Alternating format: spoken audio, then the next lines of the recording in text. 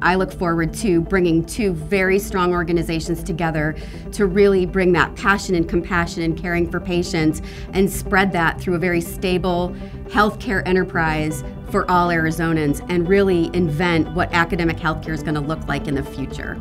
I believe with this merger we'll be able to transform the care of our patients by increasing our capabilities and offering cutting-edge technology to our patients. One of the things that I think is really smart about this merger is the opportunities that we are putting ourselves into to train physicians in so many different ways with Banner. In the intensive care unit, we take care of patients with the most complex diseases. And this partnership with Banner will allow us to expand our network of collaborators to take care of even more complex diseases for our patients in Arizona and around the country.